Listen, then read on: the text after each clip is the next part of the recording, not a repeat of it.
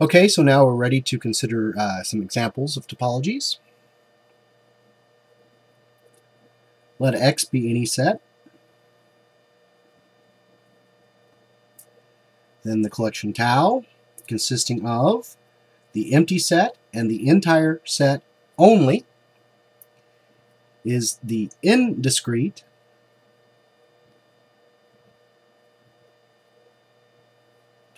topology on the set X.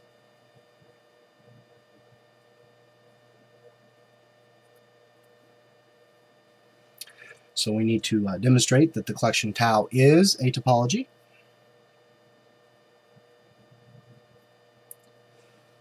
First, very clearly, the empty set and the entire set are in the collection tau. They are the only subsets in the collection tau.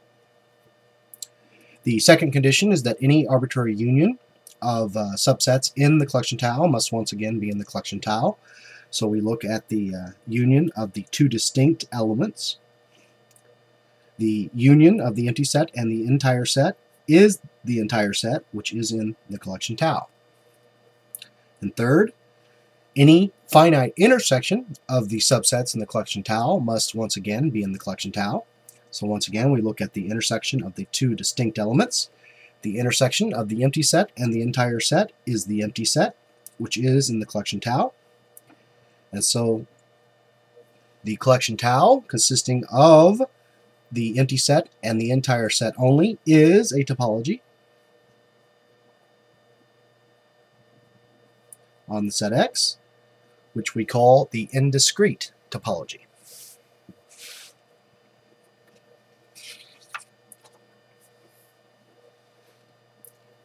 Now, the indiscrete topology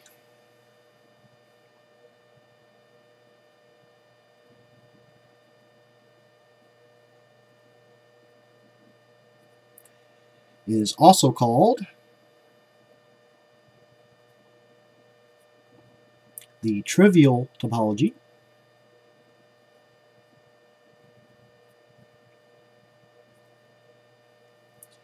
And this is because it is the smallest topology possible on a given set. That is, it is the most exclusive collection of subsets of a given set that constitutes a topology on the set.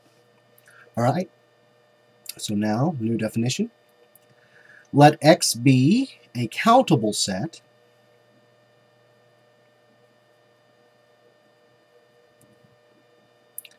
then the collection of subsets consisting of the power set of X, that is, every possible subset of the given set X, is the discrete topology.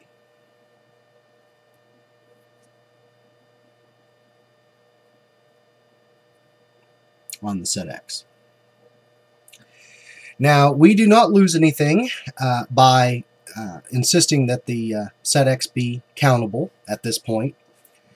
Later, when we study metric spaces on uncountable sets, we will give another way to generate the discrete topology, and that will involve showing that any arbitrary subset is a union of some elements in a much smaller set that we call the basis for the topology.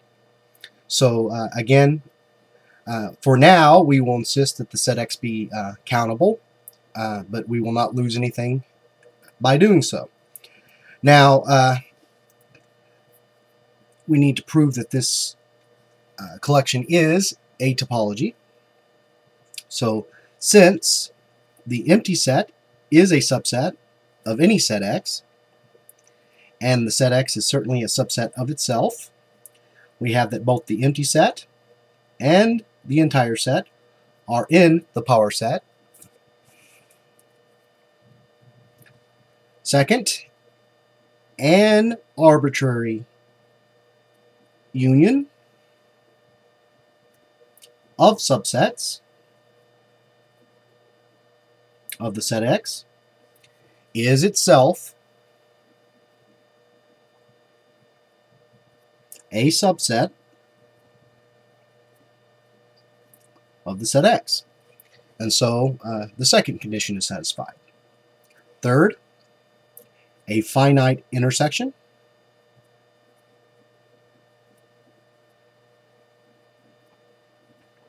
of subsets of the set X is itself a subset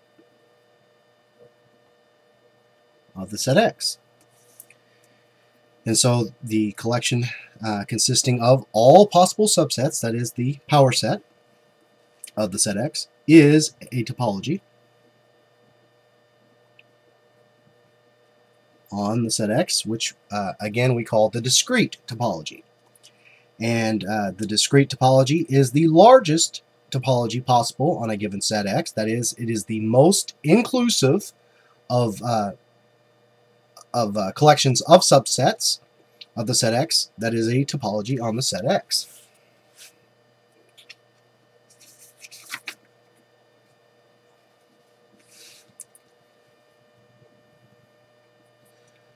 So new definition, let X be any set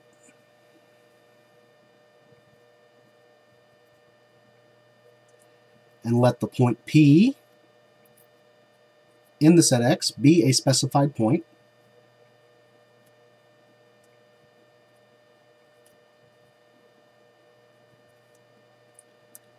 then the collection tau, consisting of the union of the set which contains the empty set with the set of all subsets of the set X such that the point P is in that subset.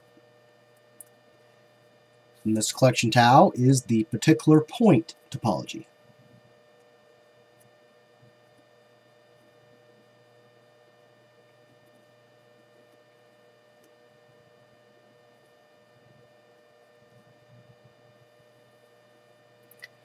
So once again, we need to show that this collection tau is a topology. Now, since the empty set is in the set which contains the empty set, which is a subset of the collection tau, the empty set is in the collection tau. And as the entire set is a subset of itself that contains the point,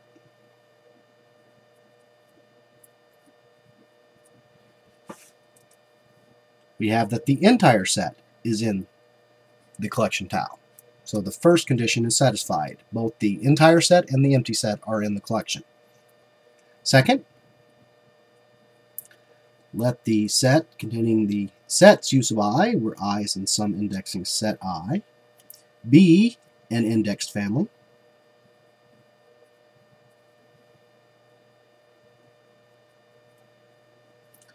of sets such that u sub I is in the collection tau for every index I.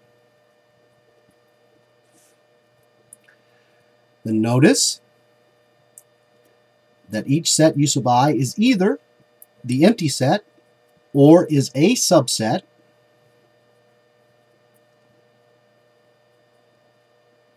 that contains the point P. So suppose that the point P is in the set u sub I for at least one index I. Then the point P is in the arbitrary union of those sets.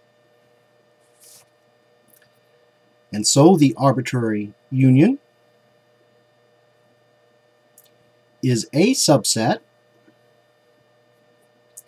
of the set X such that the point P is in that subset. And this again is a subset of the collection tau. Otherwise,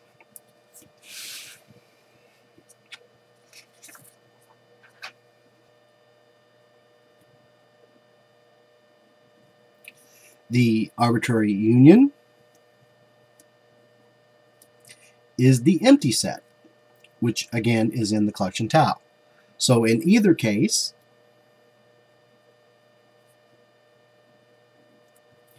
the arbitrary union of subsets in the collection tau is once again in the collection tau. So third condition, let U sub 1 through U sub n be sets in the collection tau. Then once again, each set U sub I is either the empty set or is a subset of the set X that contains the point P.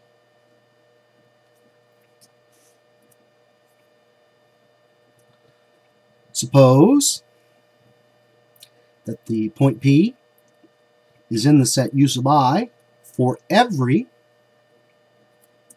index I. Then the point P is in the finite intersection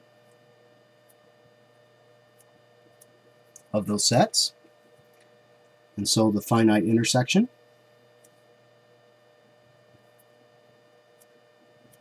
of those sets is a subset of the set X that contains the point P. And again, this is a subset of the collection tau. Otherwise, the finite intersection of the sets is the empty set, which once again is in the collection tau. So in either case,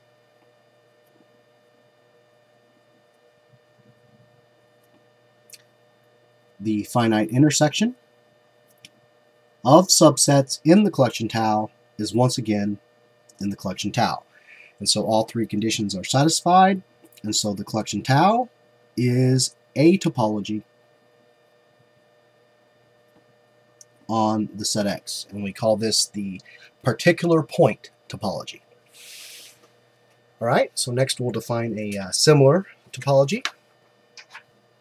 So we'll start off the same way. Let X be any set.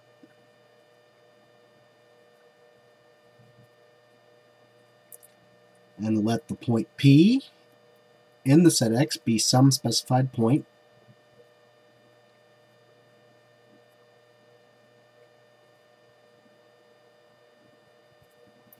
then the collection tau consisting of the union of the set which contains the entire set with a set of all subsets of the set X such that the point P is not in that subset is the excluded point topology.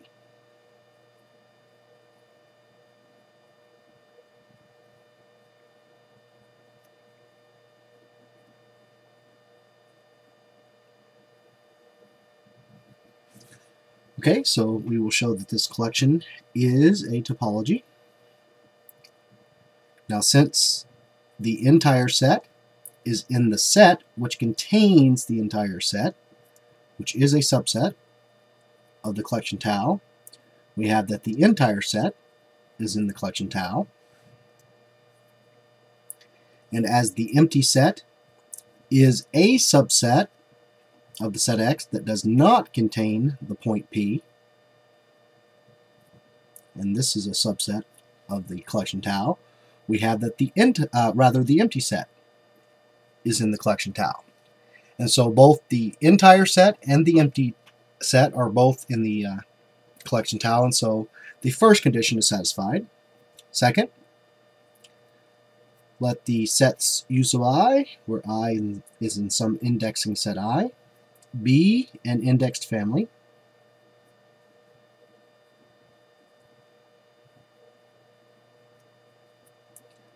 of sets such that U sub I is in the collection tau for every index I.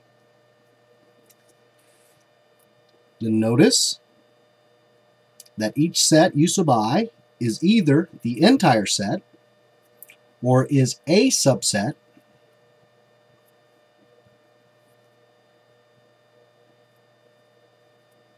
of X that does not contain the point P.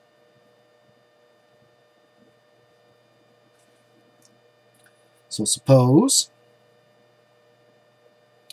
that the point P is not in the set U sub I for any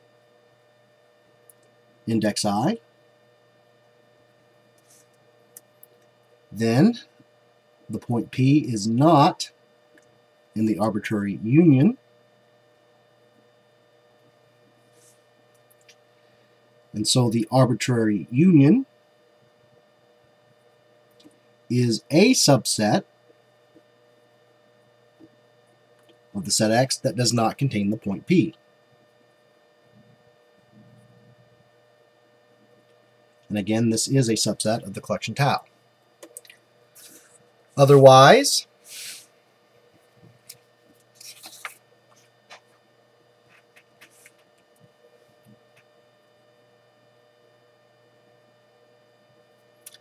the arbitrary union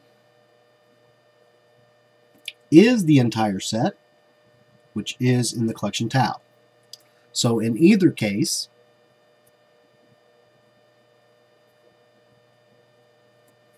the arbitrary union of subsets in the collection tau is once again in the collection tau. Okay, so third condition,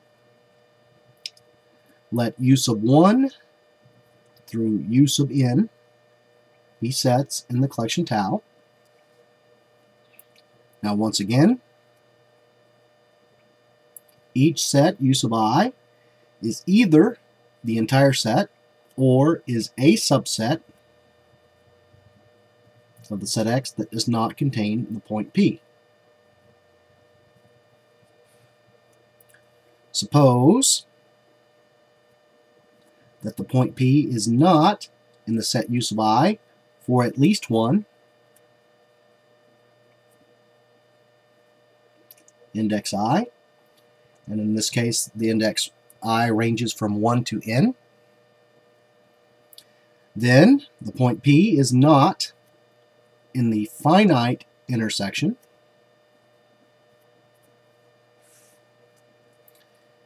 and so the finite intersection